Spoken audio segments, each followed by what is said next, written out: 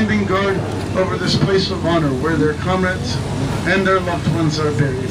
In this valley off to your right, these sections were filled mostly in the 1950s, 60s, and 70s. There are hundreds of graves from the Vietnam War and hundreds of graves from the Korean War here to your right.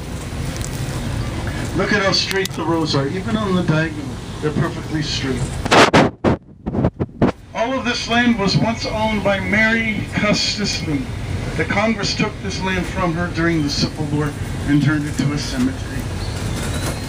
President John Kennedy is buried up ahead. His grave is marked by an eternal flame at the